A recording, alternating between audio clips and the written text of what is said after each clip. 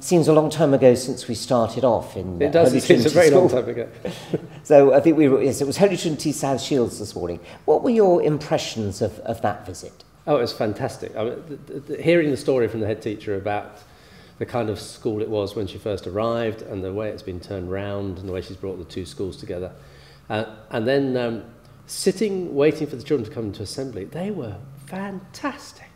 They were so well disciplined, but in a really reverent way. And clearly they understood they were coming into an act of worship.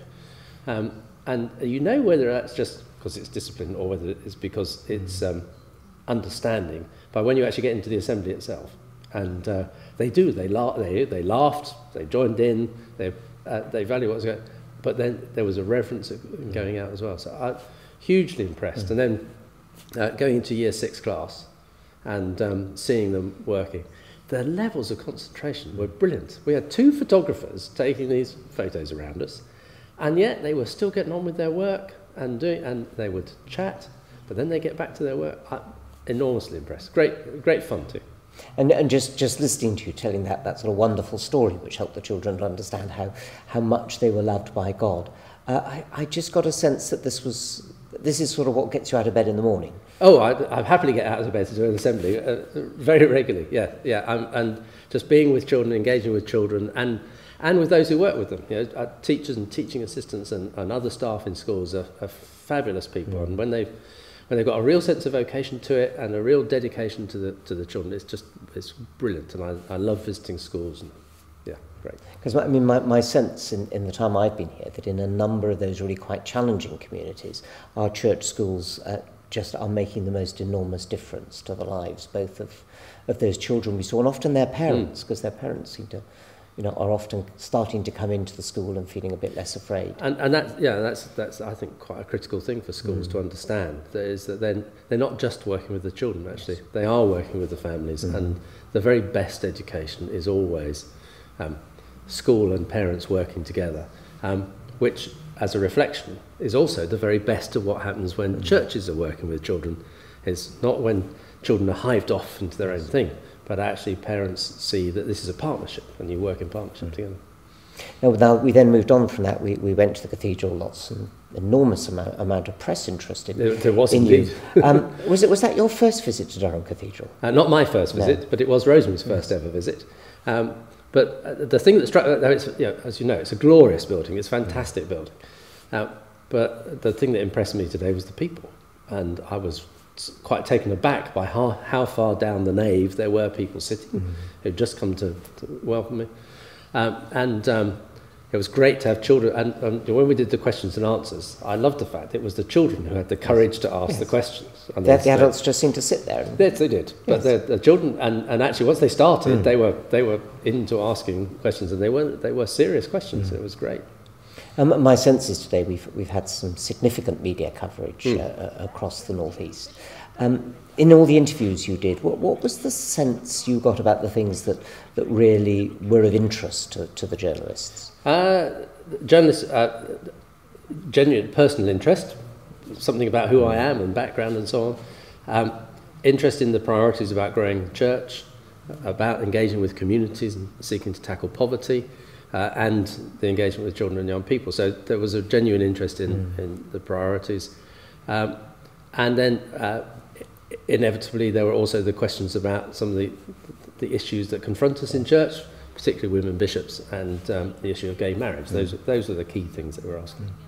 And then, I mean, I think you made it very clear today, your sort of interest in communities, particularly those communities that are struggling, and therefore it did seem reasonable that we should take you for your lunch to Easington Colliery, the most deprived community in the whole of the northeast of England. What did you make of what we found there? The first impression is driving in, and immediately you know it's a former mining community because of the nature of the buildings, the houses and so on. Then going into the Methodist Church and seeing a few of the people sat there eating lunch, it struck me that they were young on the whole. We were obviously towards the end of lunch, and the volunteers said it had been quite a low day in terms of numbers. talking to the volunteers, their enthusiasm, their love of the fact that this was churches working together, their conviction that they were offering some hope in a community that was struggling with hope. So it was a real mix of, actually, this feels like a community in deep need, even, you could perhaps say, even depressed community, but in the midst of it, a sign of hope, a people who believe in hope, and the God of hope. And talking to vicar and associate minister, who are obviously both firmly convinced that they are there because God wants them there to bring the good news. And of course, we managed to get you signed up there to the Durham Credit Union. Yep. And my sense is you've been doing quite a lot about credit unions. And just for the record, I think doing it long before Bishop Justin started sort of putting it on the front page a month or so ago. Yeah, we in Nottingham, we've been running with Nottingham Credit Union and the two shires for over a year. We've been running a campaign called 100 by 100 to encourage church members to join up to those two credit unions. And we've had a significant amount of money put in. But one of the things that impressed me about what I saw as the Durham Credit Union today was the real commitment they have to to get to the really neediest people and trying to find access into those who most need that kind of support. Because I don't know whether or not you picked up, but in fact the credit union is there every week, yes, collecting from those people. And one of the volunteers was telling me about other access points which was really impressive. And I mean, you talk there, about the church as one of the organisations that brings hope into those communities, and we saw an example of it today in the colliery. What other ways do you see the church bringing hope into some of these communities where hope seems in rather short supply? Simply by being there and staying there. That's the first thing. Help with children, with parenting, grandparenting.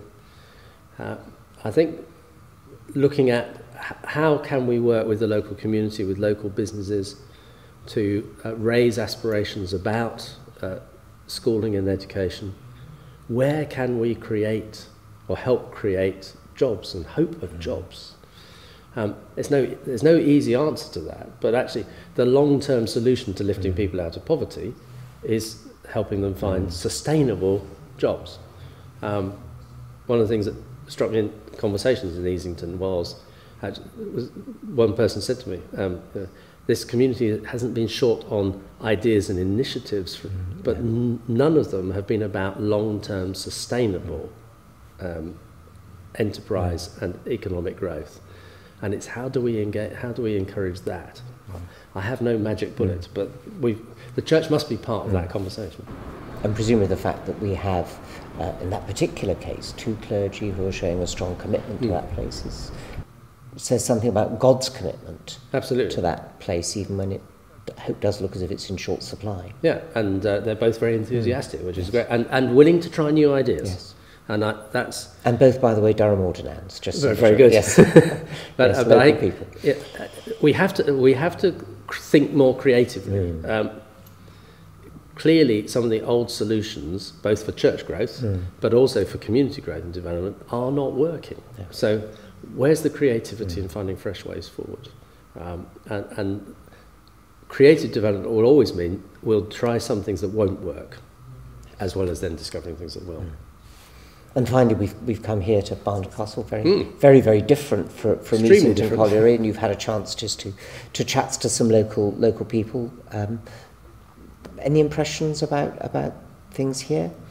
A lot of the conversations with people from the outlying villages, and telling me actually how small some of those villages are, some of the struggles that therefore there are. There was one couple who were telling me about, there's only 6 of us and they have a service every fortnight, but then quizzing further, that's 10% of the population. Well, if we had 10% of the population of a city church, we would be over the moon, wouldn't we? So it's sometimes getting a balance on that. But that's been a very helpful contrast with, obviously, with the urbanness of South Shields and Easington, and to get the rural bit to Durham, and I look forward to getting to know both. They've all been encouraging Rosemary and I to go walking up Teesdale and Weardale. Absolutely. Which we will. Which will be wonderful. Yeah. Any final overall? You are now unfortunately signed up to this job. I think I'm not sure that you could I walk away wouldn't after use the word unfortunately, Mark. A final sort of impression. The warmth of the welcome has been fantastic. I mean, the applause in the cathedral, the genuine warmth of people saying, and the fact that Lord Lieutenants and High Sheriffs and leaders of communities have come out to say hello to us and welcome us has been brilliant. The diocese has done itself proud in presenting itself as a warm, friendly diocese, warm, friendly community. And so we look forward to coming and sharing with them. And it's always a bit odd at this stage because we kind of disappear off the scene a bit and then reappear permanently in the new year. But it's certainly given me lots of longing to come and get going. So just finally, put you on the spot a bit, 3 things that we might be praying for you and Rosemary between now and the new year when you come to be with us. One would be praying about the leaving of Sutherland Nottingham, because obviously that's going to be a real mixed sadness at leaving friends behind. And saying, I think, ending well, saying farewell well is really important. So that would be number 1 prayer. Number 2 would be the whole process of moving, settling in. It would be the first time in our lives that we have, since we first married, of moving in without children, and that's a big difference. And then the third would be praying about, and this probably ought to be number 1, praying that we would be kept faithful to Jesus. That's our primary calling. Stay faithful to Jesus and live for him day by day. Well, thank you for that, because I feel confident that from today on there will be many, many churches and many individual Christians across the diocese praying just those 3 things for you. Thank you. We look forward to having you with us, Paul. I really look forward to it, Mark.